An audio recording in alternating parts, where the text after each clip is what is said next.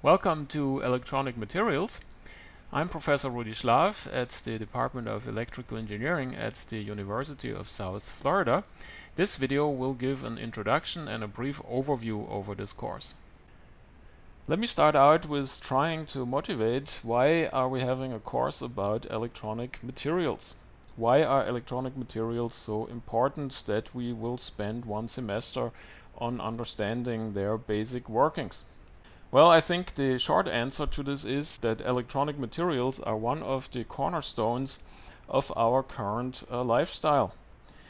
All these cool things that you have around you, from modern cars to computers, iPhones, everything contains electronics, and electronics without semiconductors are very difficult to build.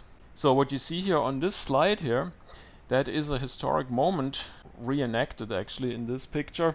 But it goes back to December 23rd, 1947, when John Bardeen, Walter Brattain, and William Shockley demonstrated the first transistor. And you may know that the transistor revolutionized electronics because before they only had vacuum tubes. And vacuum tubes are of course big and they don't last very long, and they also fail under mechanical stresses. But the transistor can be made really small, and it's very stable because it is a solid state device. And only because of this here we have integrated circuits, and you can have your smartphones and laptops and self-driving cars and all that stuff. So let's have a look how this simple device incorporates electronic materials. Here you see all three materials classes represented that we have among the electronic materials: metals, semiconductors, and insulators. And so metals and insulators, it's pretty obvious, they either conduct current or they don't. And so they are being used to either form electrodes or to keep things from getting into contact, like this piece of plastic here that separates the emitter and the collector electrode on this device. Now the important part here is the semiconductor, and that was in this experiment germanium. And so they used a germanium crystal and they changed its conductivity here by doping in the top layer and made it p-doped. We will learn in the course what all this means. But here for now, just bear with me. This enables this piece of germanium to change its conductivity dynamically depending on what voltage we apply between that base here and the emitter and the collector. And so by applying a voltage here, we can either suck the carriers out of the zone and make this area insulating here between the emitter and the collector, or we can push carriers in here so to make it more metal-like, and so we get conductivity. And with this we have a switch, right? We can simply change the voltage on the base relative to emitter and collector, and then this here turns the current between emitter and collector on or off. And so this here forms basically the basis for all modern integrated circuits that are used in your electronic gadgets and many other things. Let's have a real quick look at what happened since 1947. You're probably all aware that single transistors aren't being used that much anymore, and that integrated circuits have become much more important. And so this development started in 1970 when Intel came out with the first commercially available integrated circuit called the Intel 4004. And that started a development where these devices became ever more powerful. You see, this first one here, the 4004, had 2000 transistors and it was able to run at 740 kilohertz clock frequency. And now, here close to 2020 on this graph, we have about 10 to 20 billion transistors in one of those devices, and the clock frequency is 2 to 3 gigahertz. The reason for that is that when things get smaller, then they also can be faster, because essentially fewer electrons have to be moved around and over shorter distances, and so all this can work at a much higher clock frequency. This is called Moore's law. You probably knew that. And you also see here that this curve, which for a long time sort of followed twice the number of transistors every 2 years on a certain die area, now it has started to taper off a little bit, so the progress has become slower, and the reason for that is that these devices have become so small that a transistor gate, for example, only contains a handful of atoms, and you can imagine that this gets pretty difficult to control, especially if you want to make 10 to 20 billion of them in one piece of silicon and you expect that all of them work. Alright, now that you're all super motivated to take this class, let's jump right in here and summarize the basic properties of the three electronic materials classes that I just introduced. So let's start over here with the insulators. Insulators, they are essentially characterized by the fact that they don't have free electrons in them. So all electrons participate in chemical bonds and they cannot move around, and that's why we cannot pass a current through insulators. So that makes them really great for keeping things separate between areas that are conductive. With having no free electrons comes along that the heat conductivity is also very poor, because heat conductivity has a lot to do with having free electrons, or it depends on how many free electrons there are in a material. So this poor heat conductivity, of course, makes insulators great as insulators that keep hot bodies hot and cold bodies cold. What are the applications? Well, of course, insulating between conductors and heat insulation. When it comes to materials, well, there are plastics, right? You have them around wires as insulation. Glass is a really good insulator. Silicon oxide is the insulator of choice in many integrated circuits. Also, over recent years, or maybe decade even, other materials, other oxides have become more popular for various reasons. So oxides often are insulators. So let's go over here to the metals, to the other end of the conductivity range. Metals have a free electron gas. That means there are many electrons in there. They can move about freely throughout the material, and that is the foundation for the high conductivity of metals. And with that comes along also an excellent heat conductivity. And so with this we have, of course, the applications of making electrical connections on an integrated circuit. These are called interconnects between all these transistors. Then heat sinks to get heat out of these devices, power lines, of course, and things like filaments, where we need conductivity and also a bit of resilience when it comes to heat. So metals are really good at all of this. And so we have typical materials like copper, aluminum, gold. Filaments would be tungsten. Then there are also alloys that are conductive, bronze, which is copper alloys, and brass, which is a copper zinc alloy. So metals are good to connect things, and insulators are good to keep things apart. Now, in between these two extremes we have semiconductors.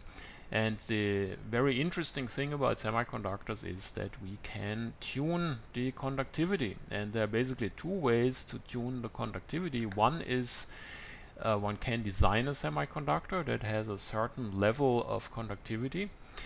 This is done by doping. And so here what you do is you put some well-designed impurities into a bulk material like silicon or germanium. And then the rates with which these doping impurities are introduced, the conductivity changes. Now, once you have a piece of material with a certain conductivity, you can then use the field effect, and by applying a voltage across this semiconductor material, you can then dynamically change the conductivity. And that's what we saw in this transistor that I showed on the first slide, right? By applying a voltage between gate and emitter and collector, the transistor can change its conductivity in its center, and with that the current can be controlled, and so that gives us switches that we can turn on and off at a high frequency. So this is dynamic change of the conductivity. And so this here is really at the heart of our modern civilization, that we have semiconductors and we can change their conductivity at will and very precisely, and that gives us all these great devices like switches and amplifiers and such. So when we think of applications, then we can kind of split them up into three areas. Digital, right, that's when the switch comes into effect. That gives us central processing units, memory chips, microcontrollers, all that stuff. Then analog, that's sort of when we don't turn the current on and off just, but we regulate it between 0 and some maximum current smoothly. And that gives us amplifiers and sensors and things like that. Then we also have optical applications. And I should have maybe added up here that the third way to change the conductivity of a semiconductor is with light. And so since semiconductors can also change their conductivity depending on the light that falls on them, we can make things like solar cells. And of course this also works the other way around. We can, by applying a voltage to a semiconductor structure, also emit light, and that then gives us light emitting diodes and semiconductor lasers, also very important devices when it comes to data transmission and data storage and things like that. So when we think of materials, then of course the most important one is, and probably will always be, silicon. And you saw germanium was used for the first transistor. These days germanium isn't so important anymore. Silicon is really the mainstay material. And when it comes to devices that need to be super fast or interact with light, then 3-5 materials are very popular. There is gallium arsenide, gallium nitride. Then there are also 2-6 materials, and this refers to the periodic system, right? Column 2 and column 6. So here we have cadmium sulfide, cadmium selenide. These materials are, for example, interesting for solar cells. So by end of the course, what we will achieve is that you'll understand how insulators, semiconductors, and metals come about depending on the atoms that they are made from. This here is our textbook for the course. It's S.O. Casap, Principles of Electronic Materials and Devices. So the latest edition is the 4th, and we will go through chapters 1 through 5. And chapter 5, that's when it finishes up by explaining semiconductors. You can use older versions. They can be much cheaper than the latest ones. There aren't that many changes between them. But note that some of the sub-chapters and problems and examples may have slightly different numbers compared to this 4th edition. So the next few slides I want to use to discuss a little bit what each of the chapters of the book covers, what we will learn there. And so let's start out here with chapter 1. So in the first part of chapter 1 we'll discuss essentially atoms and molecules. And so we'll start out by discussing the structure of atoms. So we'll talk a little bit about the nucleus, about the electron shells, how electron shells are different in their energies.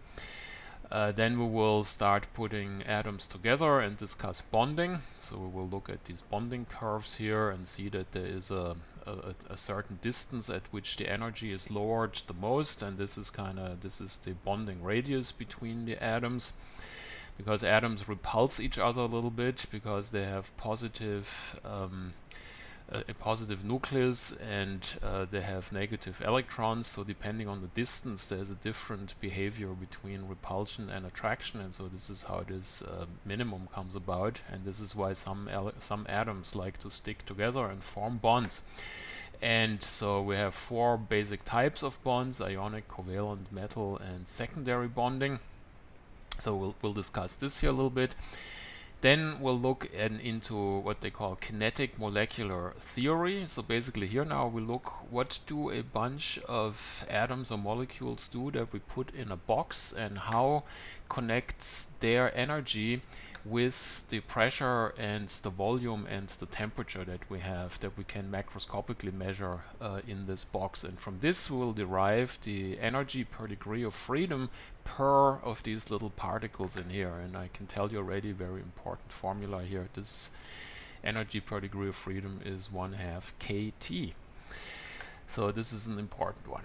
And from there then we'll go to the energy distribution in such an ensemble of particle, as they say, and with this we get the Boltzmann distribution that basically tells us the fraction of particles at a certain energy. And this is also always a distribution like this, but its maximum depends on the temperature.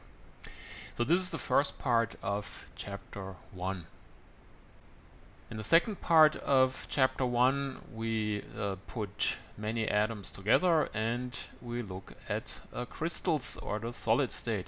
And so we'll start out by discussing what kind of crystal structures and lattice types there are, and then in this context we'll look into how crystal structures are being described, and that takes us to the fascinating topic of Miller's indices that allow us to define lattice planes and directions in lattices. And then we'll look at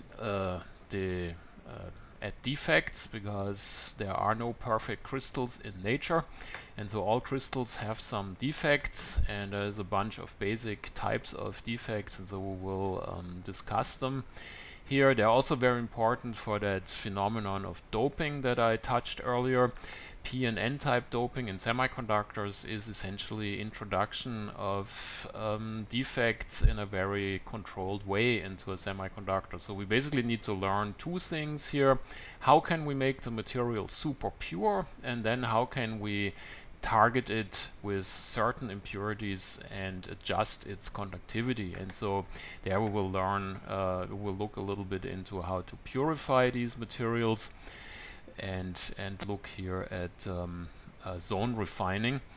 And in this context it's very interesting to look at phase diagrams that allow us to understand these kind of processes. So at the end of chapter 1 we'll be able to interpret such phase diagrams. Moving on to chapter 2. In chapter 2 we basically take these crystals from chapter 1 and we fill in electrons. And we have a look what happens to these electrons when we apply a bias across this crystal, a voltage. And we'll discover how these electrons then move through the crystal and how they scatter at defects and things like that. And that will allow us to do a classic treatment of electrical conductivity, and we'll understand the Drude model. This will also give us then a dependence of the conductivity on temperature and defect density. So we'll look at curves like this here. Now, once you have crystals, you want to characterize them and you want to see what their electronic properties are, and for that we have the very important Hall effect. Here you see the Hall effect equation. This one will certainly come up in one or two of the exams. At the end of chapter 2 we'll check out what these electrons can do for thermal conduction. And we'll see that basically thermal conduction and electrical conduction is very related. And so material with many electrons is also a good thermal conductor. So by the end of chapter 2 we'll have an idea how crystals come about, and we have a simple model for conductivity in crystals. But what we cannot explain with these models are semiconductors. And for that we need quantum mechanics. And so in chapter 3 basically we'll spend some time to study up on the basics of quantum mechanics.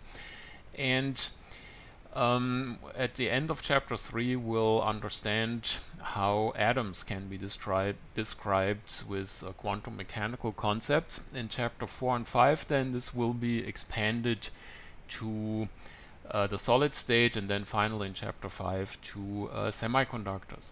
So in chapter 3, we'll discuss elementary concepts of quantum mechanics. And so we'll start out at the beginning with the particle-wave duality. That means that electrons that we commonly think of little balls that move through a crystal, they can also behave like a light wave. And light waves can actually also behave like particles, and these particles are called photons. And so at the example of an electron as wave, when you shoot an electron from an electron gun through a double slit aperture, then what you get here is actually a diffraction pattern, which you usually would expect from light. So this experiment here that shows that electrons can actually behave like electromagnetic waves. And then we have another experiment here, very important, the photoelectric effect. And the photoelectric effect demonstrates that light waves can actually behave like particles. So these are two very important experiments that we will discuss at the beginning of chapter 3. Then we segue into the infinite potential well, which is sort of the only thing one can easily calculate analytically in quantum mechanics.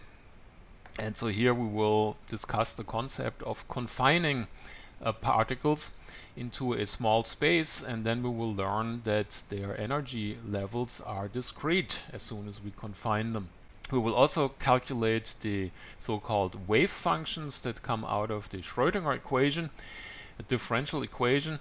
So these wave functions here, they can be calculated with this equation, and for the infinite potential well, we'll get simple sine functions. And these sine functions actually tell us where to find the particles most likely. So basically, where we have a belly, we will also find the particles, and where we have a node, there are no particles ever. And so this Schrödinger equation basically gives us these energy levels, and it also tells us where we find the particles most likely. So this is part of chapter 3. And then at the end, we go from this one-dimensional infinite potential well, we'll go to the three-dimensional atom, and we'll discuss the hydrogen atom. And there we will see that these wave functions in 3 dimensions then look much more exciting than just simple sine waves. And we will also calculate these energy levels again of the hydrogen atom. And so here we will see, because the potential is not infinite anymore, we will see that these energy levels get ever closer spaced until above a certain level the electron is free, and then it can have any energy level it wants. So all this will be discussed in chapter 3. In the end, we'll discuss a little bit a simple molecule, so putting 2 of these atoms together. So we'll look at helium, we'll learn about bonding and anti-bonding states, and then we'll also discuss the laser at the end that depends on having these discrete electronic states. So now in chapter 4, we'll put a bunch of atoms together and form solids, and so we'll look at the quantum theory of solids. And what happens there is, when we put atoms together, we get more of these discrete states and small molecules. Here, a very small one, the hydrogen molecule, will just get a bonding and an anti-bonding state out of these 2 valence states of the individual hydrogen atoms. And the electrons here go on the lower energy level, of course, because nature is inherently lazy, and so if one can lower one's energy, one does it. And this difference here is the bonding energy, and this is why the hydrogen actually sticks together, these 2 atoms. But anyway, so 2 states from the individual atoms make 2 molecular states, and so if you put more atoms together, you get more of these molecular states. And large molecules then give you even more of these states. And you see here already the idea, each atom contributes one of these states, and so this here depends on the number of atoms that we put together. And if we make a solid that has a gazillion of atoms in it, then the spacing between these states gets really, really small, and we get something that's called a band. And so one can think of this here as a continuum of energy levels that the electrons can inhabit.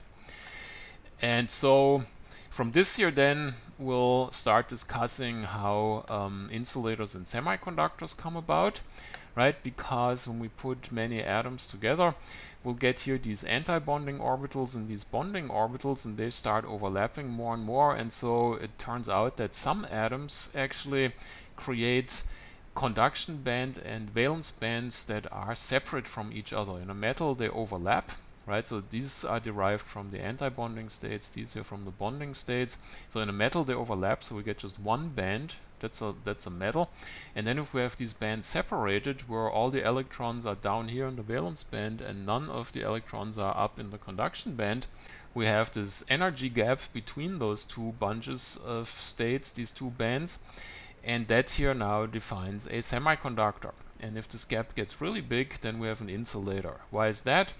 Well, if the gap is small, thermal excitation, a little bit of thermal energy in the electrons, can put a few up here into the conduction band, and then we get some metal-like band here, and then we get conductivity. If the gap is large, the electrons don't make it up there, thermally excited, and so the thing remains insulating. Then we'll discuss the work function. The work function is essentially the energy that's required to move an electron from the Fermi energy. That's another big topic of this chapter, from the Fermi energy up into the vacuum where it's free. So that's the work function. Who knows why it's called work function? Once we understand the work function, we go on to the contact potential. And that's basically the voltage between two materials with different work functions, and this we can utilize with the Seebeck effect to make thermocouples. And after that, at the end of chapter 4, we'll also discuss thermionic and field emission. That's about how we can get electrons here from the Fermi level into the vacuum efficiently by heating an electrode or by applying a voltage to it.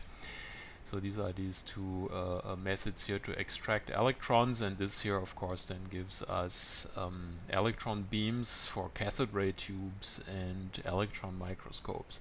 So this concludes chapter 4. In chapter 5 then we'll talk mostly about the semiconductors. Alright, and here we are in chapter 5. So here we will discuss semiconductors in a little bit more depth. And the basic concept starts out with intrinsic semiconductors, semiconductors that are essentially a pure slab of material, as pure as we can make them. And so in such semiconductors, the Fermi energy is in the center. The electrons up here in the conduction band are purely coming from thermal excitation from the valence band. And that causes some electrons go missing in the valence band, which show up as positive charges. These charges are commonly referred to as holes. So we have basically positive and negative charge carriers in such semiconductors. And when we apply a voltage across it, then of course we get two currents, one hole current and one electron current. So in difference to metal, we have to add these two currents in order to describe the current in a semiconductor.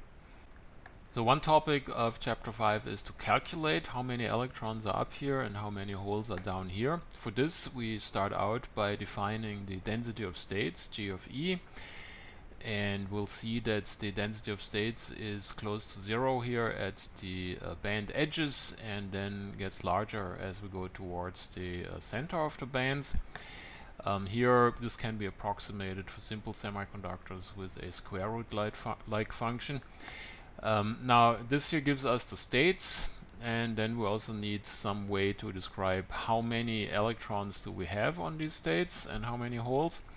And for that we have the Fermi distribution, which for electrons, it's this one here, that gives us the probability to find an electron on a certain state. And of course that's close to 1 here in the valence band, because this is predominantly full with electrons, and up here we only have a few electrons thermally excited, and so that's why the function here is pretty close to 0. We have another function here for holes, and of course that's 1 minus the distribution for electrons, because each hole down here has a corresponding electron up here. So if we multiply these two curves, we get the actual distribution of electrons across these states here. So this is a very important part of chapter 5.